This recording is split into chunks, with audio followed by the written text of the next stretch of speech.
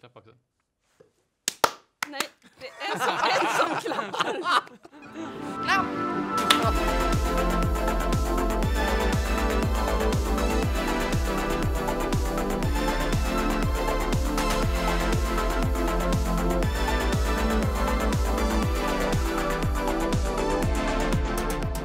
Jag hade ett ultimatum på hela produktionen. Jag hade 5. Jag kom till Claude och bara, jag vet att vi vill göra en asnice film och att alla ska jobba sitt hårdaste.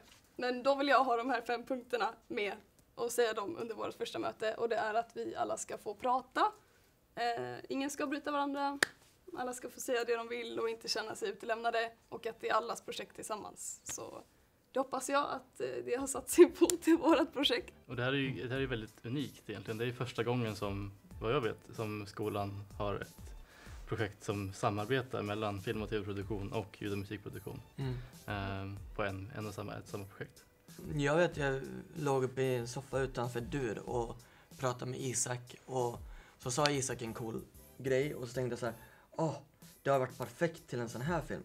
Shit, den kan handla om en kille som ska få åka till Mars. Och då kontaktade jag Timothy och frågade om han ville göra en examensfilm. Jag har hört mycket bra om Timothy. Han är jävligt vass på att skriva manus och historier och sånt.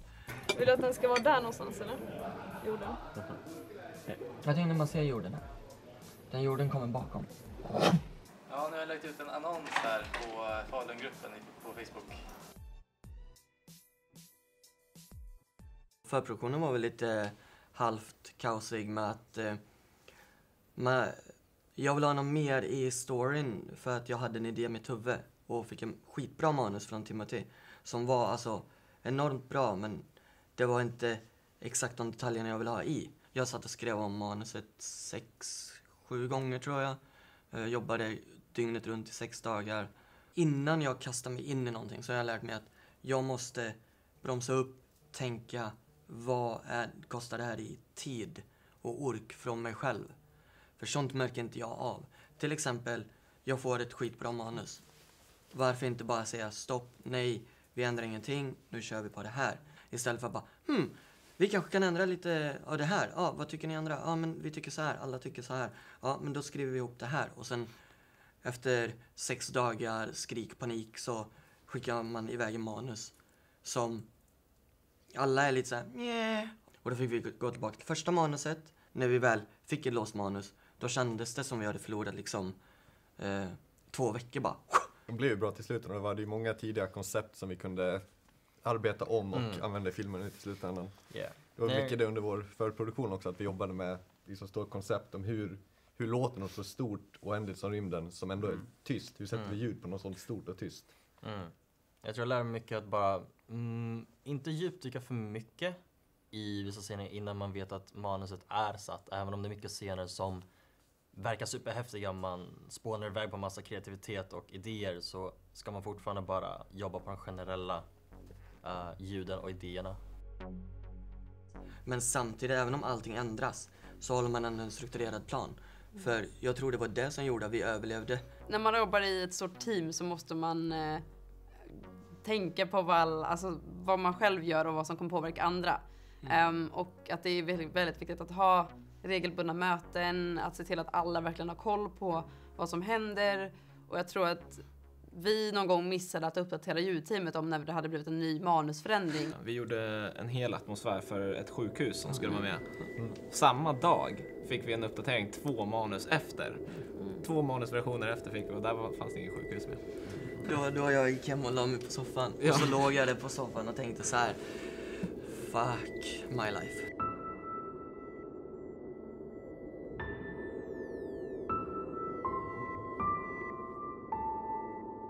Trots de alla manusbyten så det gav ju jättemycket. Vi experimenterade ju och typ lärde känna hur vi ska jobba tillsammans och sådär.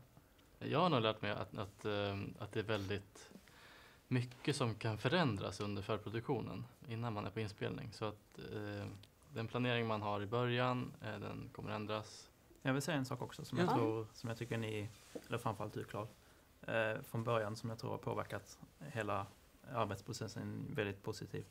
Att du kändes, för du hade en sån här, även om det var, men du kändes självsäker på att det här är den bästa filmen som görs. Och det kommer att vara typ ett exempel för framtiden. Då blir man så här kaxig och självförtroende själv. Och jag tror det smittar av. Jag tror alla gjorde det.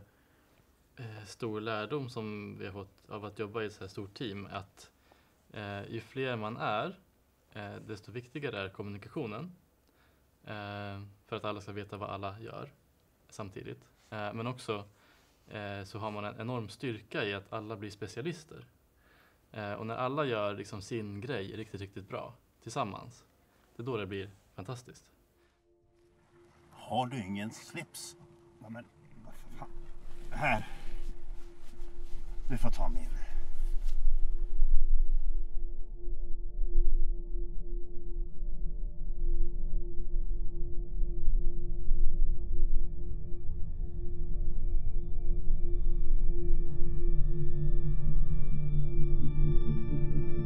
Det har varit en av de sjukaste inspelningarna jag har varit på. Det är också de man jobbar med många personer att okej, vi har smink där, vi har kostym där, vi har foto, vi har alltså skådespelare som måste ladda upp själva och vi har regi.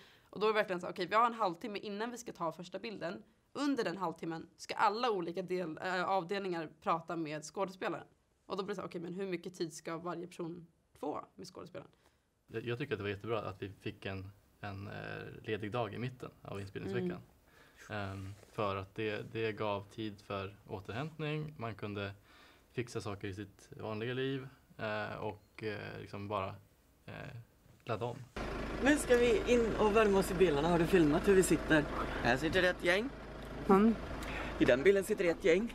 I den bilen sitter ett gäng. Då tar jag mig. Men ingen vill vara ute för det är så fruktansvärt kallt. Japp. När vi skulle filma in i Black Room.